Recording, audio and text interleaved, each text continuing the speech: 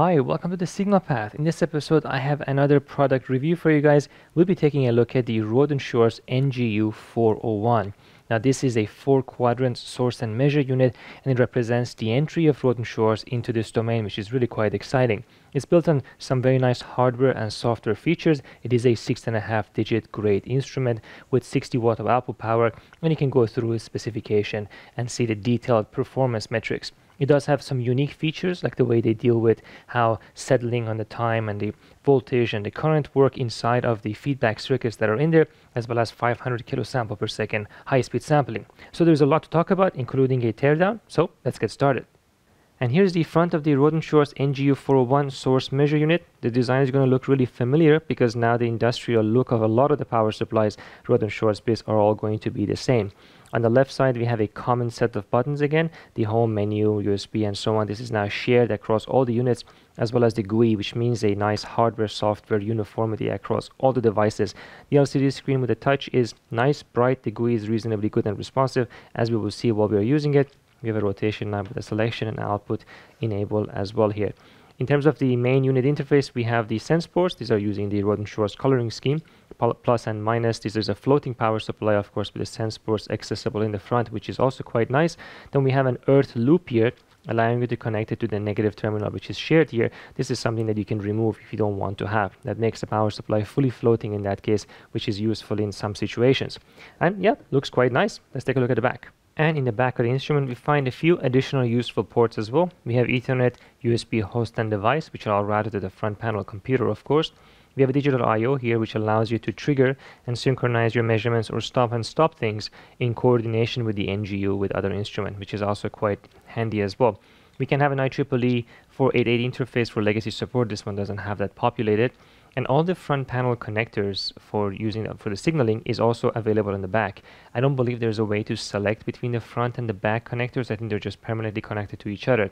This one also has an additional modulation plus and modulation minus port, allowing you to actually fully isolate it, modulate the output of this using a function generator or so. We will try that in some of our experiments, of course. Here's where all the air comes out. When we do a teardown, we'll take a look and see what's on the other side, and of course the power going in. Yep, pretty straightforward. So let's go and take a brief look inside of this instrument. Now, as with a lot of Rohde Schwarz instruments we have seen, the designs tend to be very efficient, very compact and elegantly put together.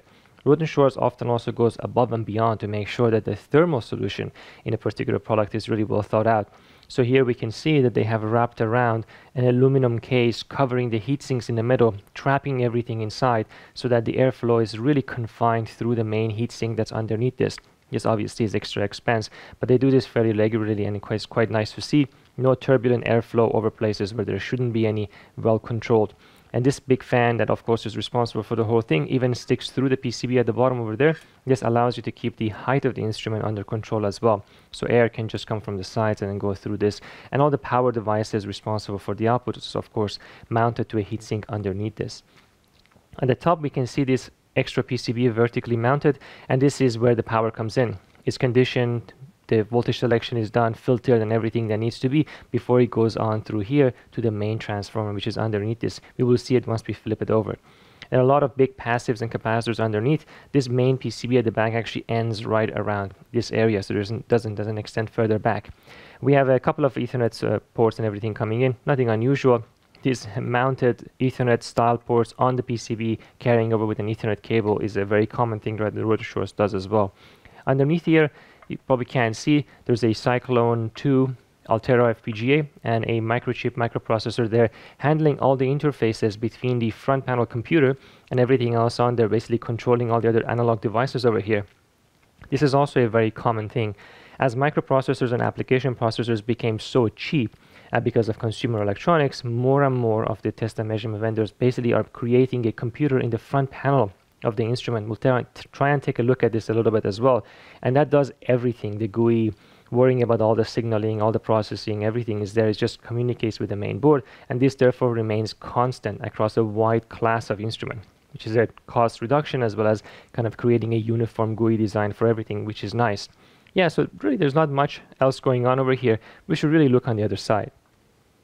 And a few minor points I forgot to mention. You can see a connection here from this main board onto the main PCB. Now sometimes this is done in order to monitor the line frequency coming in, and this is useful to align some of the analog functions with that line frequency so that you can eliminate its effect, let's say, at the output. It could be for noise reduction, it could be for aligning and monitoring and things like that. So you can see some of this over there.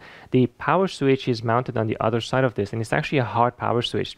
So when you press this main front panel button, there's a rod that goes over here and switches it over there, which is quite nice because it looks like it's disconnecting most of the things from the line as well. Good earth on every side. We can see that it's well connected. All the capacitors are properly glued, and so that they're not susceptible to vibration. A lot of strong mechanical contacts. I mean, this entire aluminum piece is custom made in order to give the instrument rigidity. This is very, very heavy, as we will see on the other side, because of this transformer. So they've thought about how to make sure that this whole thing doesn't twist and so on, and eventually cause aging as time passes. As always, again, to be expected from Rohde and Schwarz. And here is the other side of the instrument, and now we can finally see the toroidal transformer. It is absolutely massive, really beautiful unit. These things are quite expensive in manufacturing, but they have a very well-defined magnetic field that wrap around the donut-shaped core of the transformer. Very nice when you want to confine the field in a very low noise instrument like this one. And look at how many taps it has. I don't think I've ever seen a toroidal transformer with this many taps inside of a measurement instrument like this before. And again, this is a very Rohde and Schwarz thing. You can see all the tabs coming in. They're all individually fused, and we see this in some of the Keysight instruments too, protecting everything else, of course. There's a couple of MOS switches, it seems like, high performance or high power, low resistance switches there across some of the very big capacitors on the other side or in series with them.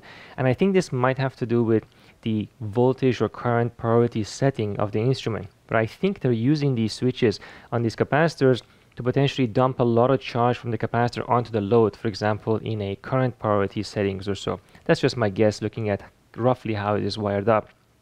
You can see the fan sticking through the PCB like I was talking about before. Here's the back of the FPGA as well as the microprocessor. You can see the footprint of the BGA is quite visible. And it looks, again, very nice. If there was one thing that I would criticize, is not a big fan of routing the main output of the unit into the front panel using kind of soldered on connections. And I think they've done this because this is done after everything's put together. And you can see it's soldered from the top. There's a little bit of soldered flux residue there. Not a big fan of that. I like the connectorized version of these with the gold plated connectors that, let's say, somebody like Keithley uses as well. And this allows you to create a very nice connection and makes the serviceability a little bit better. But really, I'm nitpicking just because I couldn't find anything else that I didn't really like. So in the front panel, we'll take a look a little bit as well. But yeah, you can see how deceptively, I should say, simple the instrument design is, as most of the complex functions are carried out over here. All the digital stuff and all the analog high performance stuff is on a separate board. And here's a look in the front panel. You can see the main connectors coming in. This is the main output sense ports and everything, again, soldered to the front panel here. Wireless module, main application processor over there, a couple of flash memories and so on, and the connection to the LCD. The battery for the real-time clock and keeping everything in check. It's basically a full computer. Nothing really unusual about it from that point of view. A connector here that's not used, perhaps from additional module that's not populated, but this is the same across a lot of different instruments now.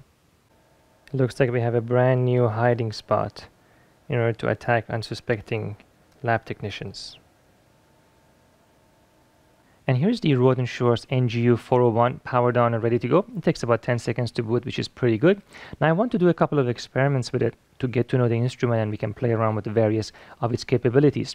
Now I'm going to measure this device over here. This is a little circuit from one of these USB power banks. Now the nice thing about a circuit like this is that it can actually take advantage of the multi-quadrant capability of a source measure unit like the one we have here. Because when it's connected to the battery, you can both charge the battery and sink energy from it. And this is what we're going to do. We're going to connect the terminals which are normally connected to lithium-ion batteries. We're going to connect them directly to the input and of the Rohde and Schwarz NGU. And then we can connect various devices to it, and we can try to charge it. And you can get a lot of characteristics by using a source measure unit about how this device performs, both in terms of when does it cut off and how much power can it deliver to a battery, what kind of behavior does it have under load, and so on. So let's go ahead and hook this up and see what we can do.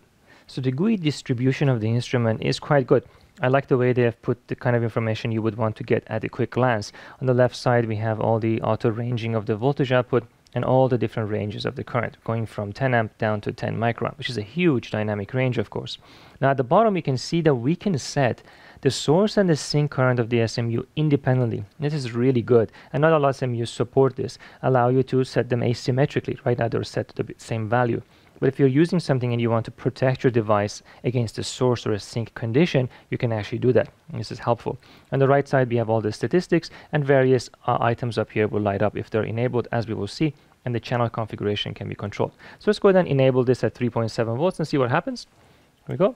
Now, as soon as I enable this, the auto ranging of the current goes to 1 milliamp, and you can see that it is drawing 0.3 milliamp at 3.7 volts. So this 0.3 milliamp is the idle current consumption of our board. There's nothing you can do about this to reduce it. This is essentially draining the battery at just over 1 milliwatt continuously. And this is why if you leave a power bank around, it's going to eventually discharge. And nothing's happening, of course, on this, and all the LEDs in the back are all turned off. Now, if I push this button, it's going to measure the amount of battery. Now, there is no battery, of course. It's going to estimate that from the voltage here. Let's see what happens. As soon as I press that, we get 3 LEDs out of 4, which is not unusual, and we're now drawing 1.6 milliamp, and you can see the auto ranging has moved to 10. And once these LEDs turn off, it would go back to where it was.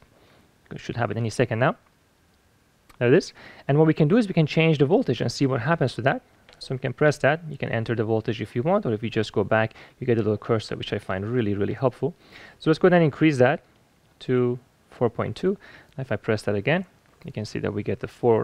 And if I go back down while the lights are on, you can see that it goes back down. So it is indeed measuring the amount of battery left. Let's go ahead and add a load to our USB device here. This is going to be one of these USB loads, which uses a MOSFET and a potentiometer to draw a constant current from a USB port.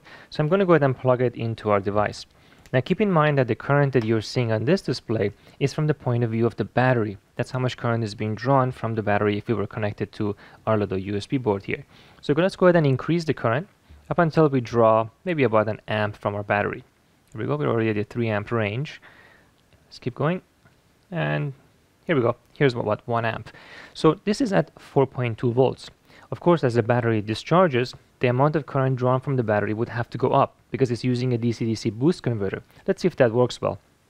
I'm going to go ahead and reduce the from 4.2 volts. There you go, here's at 4 volts. Let's go all the way to 3.5. You can see that we are now increased about 25% more current in order to be able to regulate constant 5 volt to our device that's drawing current. We can go back up to 4.2, and let's increase it until the device fails. There we go, 1.2 amp of current, 1.4, 1.6, and there you go, 2 amps. There it is, there it is. Now this is a failure condition. Now you can see, because we have such a fast update rate on this NGU, you can clearly see that the device is pulling constantly, trying to find out if the load has been removed so that it can recover the regulation. On the device itself, we have blinking LEDs, meaning that you have overloaded it. I'm going to go and unplug it. As soon as we unplug this, we get back to the minimum amount of current.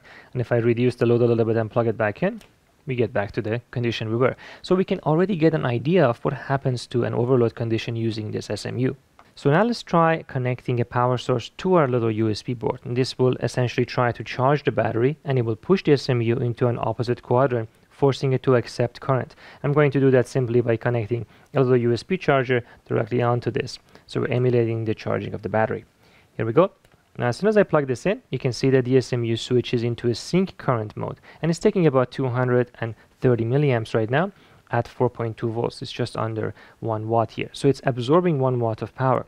Now, this is at 4.2 volts, so the batteries are essentially completely charged. This is assuming a single set of batteries there. So let's go and change the voltage and see what happens to the current.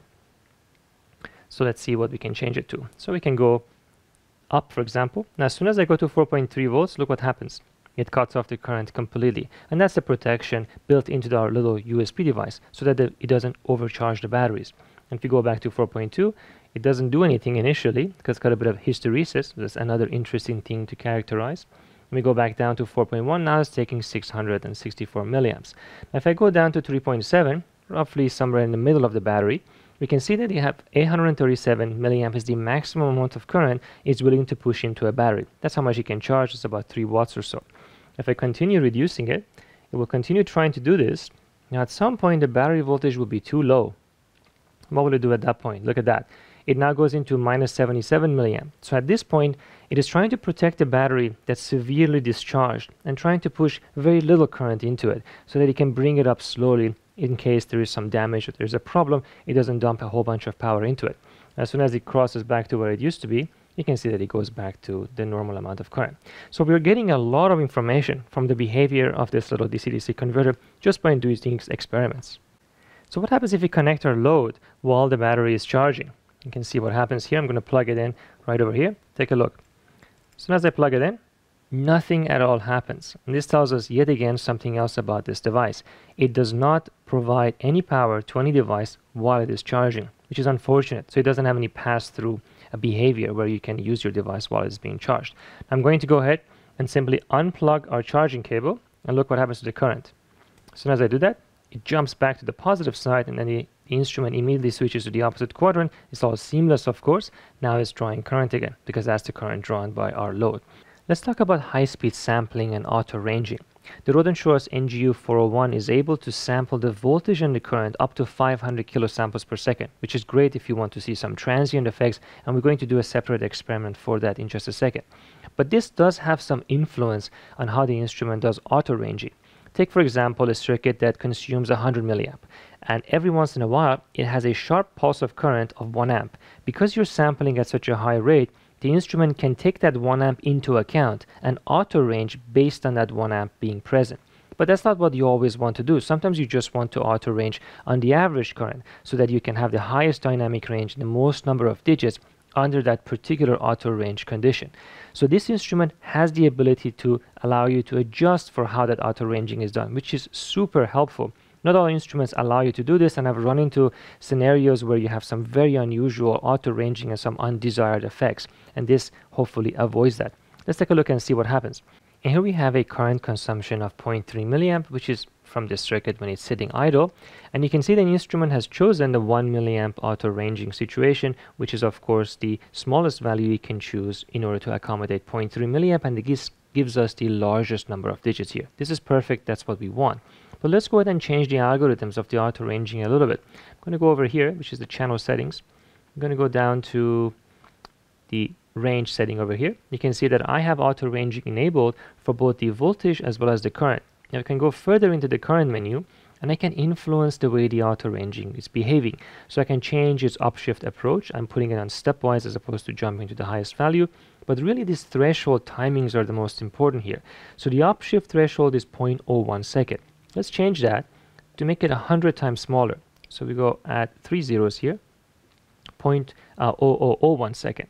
So what we expect here is that if there are very short events, now they will influence the auto-ranging. Let's go back. What do we see? Look at that. The ranging has now shifted to the 10 milliamp. Now every once in a while, it jumps to 1.6 milliamp, and the LEDs actually turn on. And that's because these really sharp events are forcing occasionally the range to switch back and forth.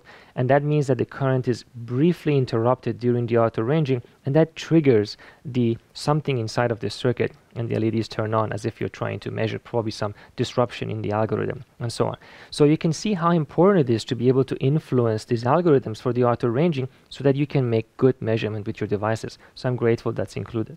So let's try the SMU with the Fluke 233. Now when this Fluke instrument originally came out, it had a flaw in its power supply design, which caused the batteries to constantly drain. It had to do with the fact that even though the instrument was turned off, it would draw some current and it would drain the battery. Now this is one of those instruments where the top of the unit can actually separate, and it comes off and separates into 2 bars and allowing you to connect it remotely. So when they're separate from each other, it uses an RF connection. When they're close to each other, it uses an infrared. Right now the bottom unit does not have any power, that's why the error signal is there. Let's go ahead and apply 4.5 volt, which is 3 batteries, to this and see what happens. Here we go. As soon as we turn it on, it recognizes that there is battery in there, so errors go away. But take a look at this here. Look at that. You can see that it has these pulses of current, and it's constantly drawing this from the batteries. It will eventually completely drain the batteries, and the batteries will begin to leak because it will discharge them far below where they are supposed to be. And this fundamental flaw was a big problem in the design of this instrument. You can also see the auto-ranging has gone to 100 milliamp. So it's worthwhile trying to take a look and see what kind of current draw this thing actually has. If you go ahead and turn it on, You can see once the instrument is done, of course, the current draw goes a little bit higher, which is not surprising. It's supposed to do that. And if I go ahead and remove this, once it switches to the RF, you can see the power consumption goes high even more so, and this is magnetic. You can stick up there. So everything else works fine except for its standby power. Let's go ahead and see if we can capture that. And the instrument does have a graphical viewer built into it, and you can access that by going through the menu and bringing it up like so. And it will plot the current consumption and the voltage being applied. You can see those pulses appearing. Now, unfortunately, the graphical display is severely limited. You actually have no control over the horizontal axis, and you're stuck with whatever it can give you. Now, I really hope that they address this, because for a 500 kilosample per second capable instrument, you really want to be able to look at that waveform directly on the unit and not have to export it outside. But in this situation, you do have to export it.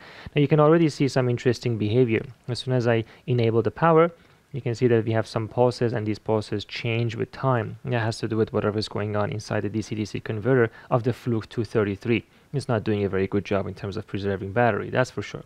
So let's go ahead and take a look at the fast log capability and capture that on a USB device, and then we can export it into some other software on the computer and take a look at it. You can also access that by going into the menu over here and going onto the channel, and you have the fast log option. Now, in the fast log option, you can choose where to save it and how fast to sample it, and whether you want it on an individual triggered event or not. So I'm going to go ahead and do this on a USB, and then we can maybe store it for about 2 or 2.5 seconds and take a look at the waveform.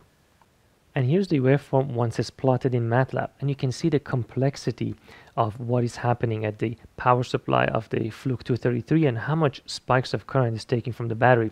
So we can see some of these spikes are actually fairly large. They reach 16 milliamps, and it seems to have two distinct sets of behavior. There's this periodic pulses that appear, and then every once in a while, about half a second or so, you get another burst again, which probably is checking something internally or making sure everything is connected. So this is obviously completely broken, and if they had tested this, they would have known, of course, before shipping this product. Now, if you go over here and you can zoom in, of course, you can see all the different details. These are the individual pulses, and then there's this burst of activity again, and it quiets back down. So the ability to have very fast sample rate in an SMU at extremely high precision with so many digits that it gives you this massive dynamic range is very, very helpful. This current going in a negative direction at the bottom over here, yes, is because of the ringing in the cables and the interconnects that I have. This is most likely because of that. It's not because of the actual instrument itself pushing current back into the SMU, for example. But yeah, looks very nice, and you can see, hopefully appreciate the benefit of having very fast sampling. So next, let's take a look at some of the dynamic behavior of an SMU under various load conditions. Now here I have a DC-DC converter. This is a micro module from Linear Technology, and I'm able to connect it to a DC electronic load on the left side over here and apply various kinds of load, even dynamic loads that rapidly switch. And I want to see how the SMU handles this and what can we do from the SMU side in order to stress test the DC-DC converter. So here on the left, I have my DC electronic load. You can see all the way over there. This can create various kinds of load, particularly pulse loads and so on. So we'll be able to engage that. And I'm monitoring the various voltages and currents of the input and the output of the DC-DC converter. And all those signals are going to get analyzed with the Rohde Schwarz RTO 2064 oscilloscope. So we have a nice setup over here, and we should be able to investigate some of this behavior. There are a few things worth mentioning here. Now, even though the cable coming from the SMU up here to the input of the DC-DC converter is very short, this is still an inductive load. So the voltage at this port and the voltage at this port are not quite the same. Now I'm monitoring the voltage directly at the input because I want to characterize this one. Nonetheless, you have to keep in mind that this inductive load is quite a bit of a challenge for an SMU under very high current conditions and under rapidly changing situations. I'm looking at the current, of course, over here with the active probe, and we will see some interesting behavior as a result of that. So let's see what we have here. On channel 1, I'm measuring the input current to the DC-DC converter. On channel 2, I have the input voltage to the DC-DC converter at the board level. And on channel 3, I have the voltage at the output of the converter. So this already tells us a lot. Right now, I have no current drawn from the DC-DC converter itself at its output. So this is the steady state idle situation. And even right now, you can see that the input current indeed has some ripple on it. And that ripple is coming from the switching behavior of the micromodule. And that is inducing a ripple on the input voltage as well, which is being measured by the oscilloscope. That ripple is fairly small, but it's sitting at an average of 20 volts. That's where I have the SMU sitting at. And the output on channel 3 is sitting nice and constant at 12 volts. And that's because these micro modules do a very good job at filtering and regulating the output. That's their job. So right now under no load, this is not a difficult situation. Let's apply a constant current load. So here is a 2 amp constant current load. There we go. So right away you can see the average input current of course goes up by quite a bit. That's to be expected because it has to provide now 24 watts at the output of the DC-DC converter. And we can go ahead and look at that a little bit closer now. And indeed the ripple has grown quite a bit. Now it's about 500 milliamp peak to peak, and the input voltage ripple, which is caused by the current, has also increased a lot, but the output voltage is nice and regulated, still constant at 12 volts. So this is not a very difficult situation for the SMU. Even though there is some ripple there, there isn't a very big change in the current, at least in the full scale here. So let's go ahead and change this and make it a little bit harder. Let's add a square wave load at 1 kilohertz that jumps between 0 amp and 2 amps back and forth at the rate of 1 kilohertz, which is quite fast. Here we go. So now the situation is quite a bit more complicated. So we have to zoom out a bit to see what's going on. There we go. You can trigger it a little bit better. There it is. So you're seeing both the rising and the falling because there's so much ripple on this. But now we have a major change at the low side when there is no current being drawn from the DC-DC converter. We have a very low input current, and on the high side we have a high input current. If I zoom in further in, you can see that that influence is also present at the output. And there is indeed some ripple change at the output as well. That could be from noise coupling, even just to the oscilloscope cables there. It's a difficult measurement to do, and typically you have to do it differentially. But the SMU is dealing with this quite nicely. So let's change the output of the SMU live. Now what happens in that situation is because the DC-DC converter load is unchanged, if I change the output voltage of the SMU and lower it from 20 volts, the amount of current it needs to deliver to our little board is going to go up because the output load is constant on average. Let's go ahead and try that. So here's 20 volts. That's what we're looking at. Let's go 19, 18, 17, 16, and 15. And you can clearly see that at 15 volts, the amount of current that the DC-DC converter is going to demand from the SMU at this 1 kilohertz switching rate is now much higher during every cycle. And the SMU doesn't really have any issue doing that, of course, because it still has the constant load at the output. And you can see the fast rise and fall times that the SMU is able to provide in order to maintain the constant voltage. We see some noise over here. I'm going to investigate that a little bit further, but it's nice to see that this doesn't cause any issues. Now the Rohde and Schwarz SMU also has an interesting feature which allows you to set the kind of output capacitance the unit presents to the device you're testing. This can be quite helpful because generally DC-DC converters and other kinds of load may have an input capacitance, and you may want to know the current delivered to the load ignoring that capacitance. So the SMU can do this because it can de-embed that for you. So if you go over here, and if you go under the capacitance mode, right now it's disabled, but you have 3 options: a low capacitance option and a high capacitance option. Now, when it comes to a DC-DC converter like this one, setting that can have drastic effects on the kind of ripple the circuit experiences. DC-DC converters may not even be stable with some kind of output capacitance. So let's cycle through these 3 different modes and see what the effect is on the waveform. So here's our original waveform. Right now we have the output capacitance mode disabled. I'm going to first set it to the low capacitance mode and see what happens. Here we go, setting it now. So as you can see, there was a tiny bit of change in the input current ripple on the high side, but really not much of a difference. And that's probably because the output capacitance that I'm currently applying isn't that different from the capacitance already embedded on the board for the DC-DC converter. But let's go ahead and increase that. And now let's set it up to the high capacitance mode. Let's see what happens now. Now that is a major difference. This tells us something really important. It tells us that this circuit is getting closer to actually being unstable. And if you increase the amount of capacitance, you could run into a situation where the entire system becomes unstable. Let's see if we can push it hard enough to create some instability. So I made the load a bit more aggressive. Now it's jumping between 0 to 4 amps at the electronic load, and I changed the scale on the oscilloscope. So these waveforms are now sitting at 1 amp per division, which is quite a bit more. Now I'm going to lower the input to the DC-DC converter. And that's going to force more current to be drawn at the input, and we are in high capacitance mode. Let's see what happens. Here's 19, 18, 17. Oh, it's breaking.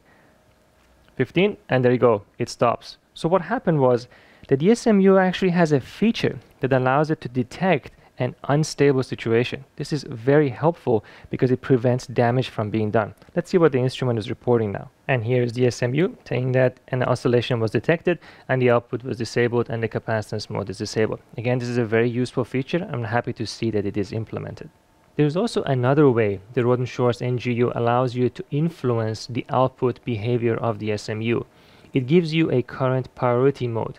Now, all of these power supplies and SMUs have a lot of feedback mechanisms at the output in order to provide constant current or constant voltage depending on a widely and quickly varying load.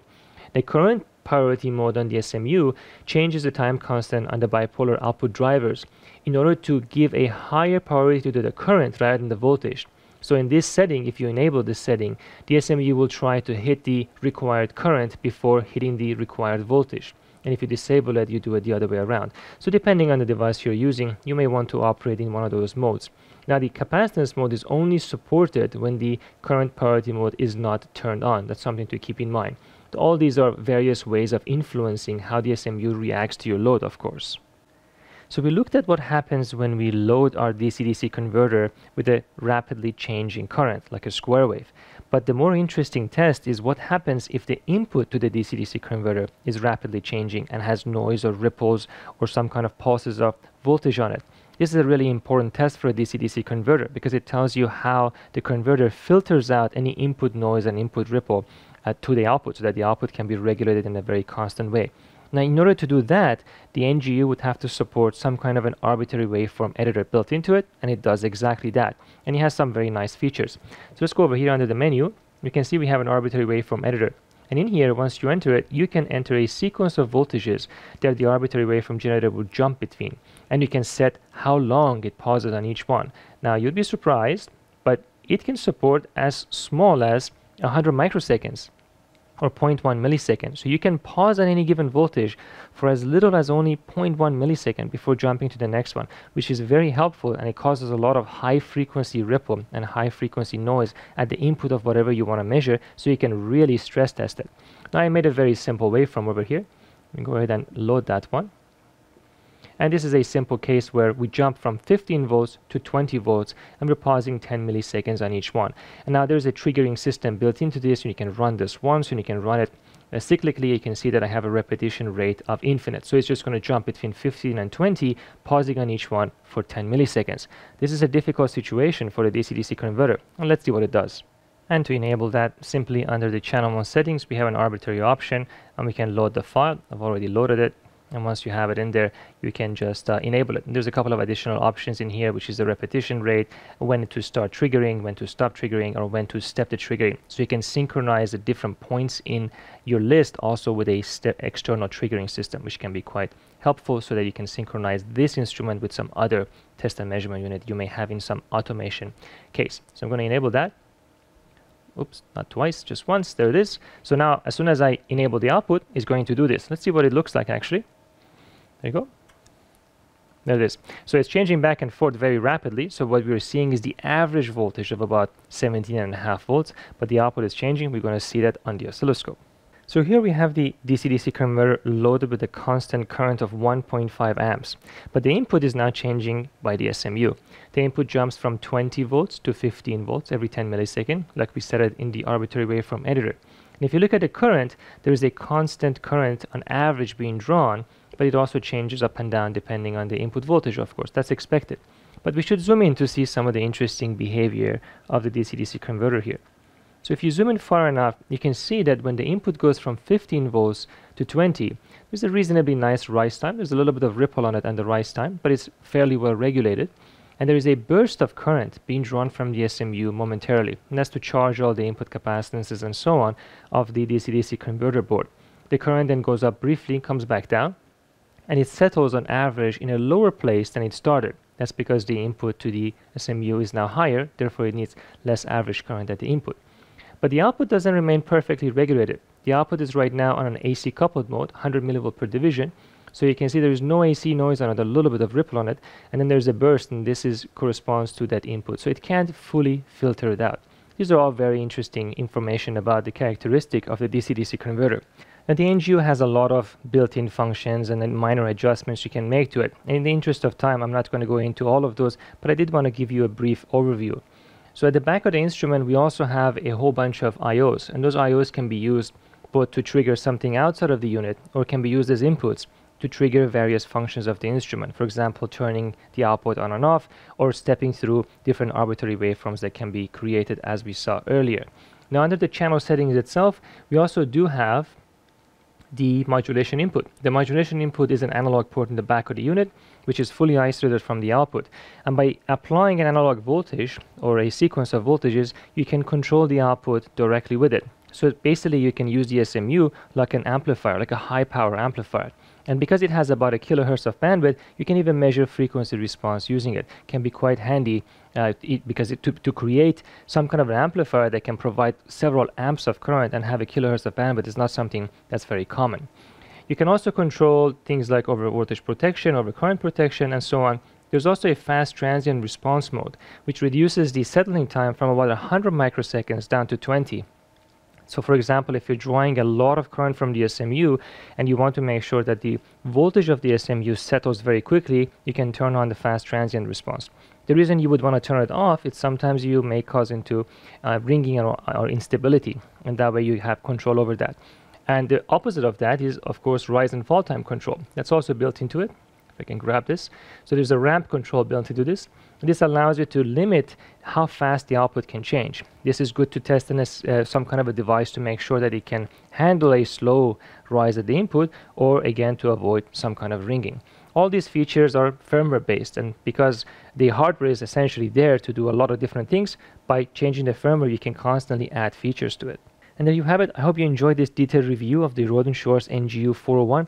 The hardware is really quite nice, and the firmware could use some additional functions and features to be added to it, especially in the plotting and taking advantage of the 500 kilosample per second right on the instrument, so you don't have to take data in and out, and some software interface to the unit on the PC would also be quite nice. As always, I hope that you learned something from this review and that you can find out if this fits within your applications. If you did, and you do end up purchasing this because of this review, please let Rohde & Schwarz know. It always helps the channel, allows me to bring the latest and the greatest to you and demonstrate them and tear them out for you guys here. So, as always, I'll see you in the comment section.